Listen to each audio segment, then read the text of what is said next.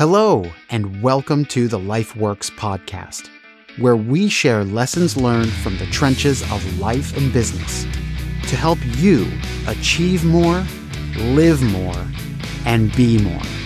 I am your host, Mark Botros. In this episode, I want to talk about why we need to give our best to those we love. Specifically, I want to talk about how to make the transition from work to home in a really elegant way. My wife has a mantra that she has instituted in our home, and our kids can recite it verbatim. She says, "The people we love the most are the people we are the kindest to." I love this statement because it always reminds me where I need to prioritize my time, and even more importantly, my energy and my attention. Here's the problem. We typically give the best of our time, our energy, and our talent to everyone else. Our customers, business partners, friends, colleagues, and just about anyone who isn't our family. Yet, when we get home after 9 or 10 hours, leaving it all out on the field, or rather at the office or even in the home office, what do we give to our loved ones and those closest to us? We give them our leftovers, our realness, our annoyance, our exhaustion, and our anger. Certainly not our best, or at minimum, we're tempted to treat them this way.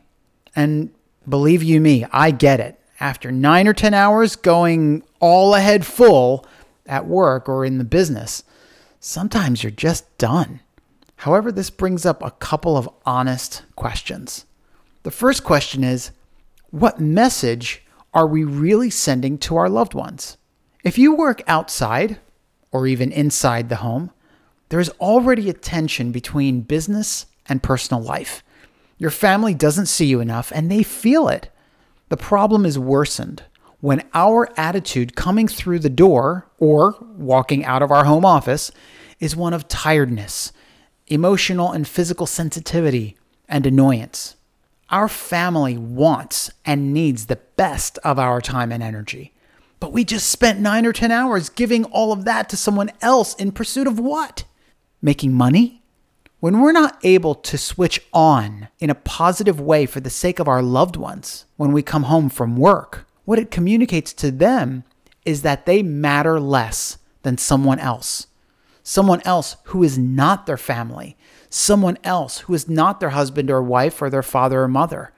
The message that it sends is that they, the very family you helped build, are secondary to you.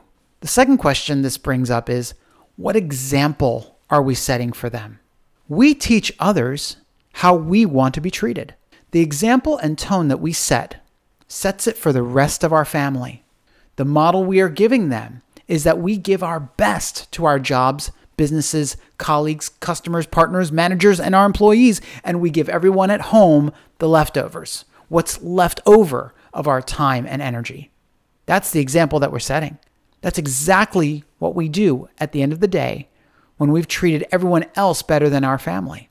None of us ever intends to treat those closest to us like second-class citizens, but it's very easy for our family to see where our priorities are by the way we treat other people relative to them. If we treat everyone else with a smile, politeness, and human dignity, shouldn't we do at least the same for those that we helped give birth to those that we married and share a bed with? When we are at home, we need to be consciously aware that we don't treat our loved ones with anger, annoyance, and frustration. When we do, it sends a clear message and a clearer example that that is the way we treat family. Guess how our children will treat their spouses and their children when they get home from work? Exactly the way that we treat them. We are their model. After all, who else do they look at if not us? The truth is, we need to treat everyone well, the way we want to be treated. And that applies especially to our family and loved ones. At the end of the day, our jobs and businesses will change and evolve. Our income will come from different sources as we progress in life. But we only get one family, and we need to treat them like our number one customer. Let me offer a solution. Oftentimes, all we need to help us make the transition between work and home is something simple. Personally, I often work at such an intense level that I know I need it. So I do some of the following to help in that transition, and I offer it to you as a solution to consider as well.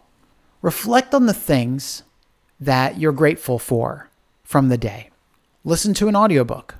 Let your mind wander. Sing a little bit to yourself. Say some simple prayers.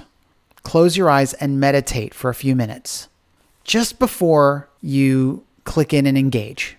That said, before I'm ready to engage my family, the final thing I do is I have my own little mantra that I usually say to myself, and you can modify this to suit your own needs if you choose to use it. So this is what I say. I'm about to walk through this door. This is the best part of my day. I don't know what I may be walking into.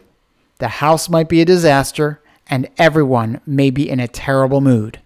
But I am here now, and despite all of that, I'm going to bless my family with my time, love, and attention. I may not do this perfectly, but I'm going to do my best. If nothing else, my family will know that I am glad to see them. Here we go. Remember, the people we love the most are the people we are the kindest to. I have a question for you. How do you make the transition from the work or business part of your day to the home part of your day? What ideas do you have for making that transition smooth? If you enjoy this podcast, please subscribe, leave a rating, or comment. The biggest compliment you could give, though, is to share this with someone else.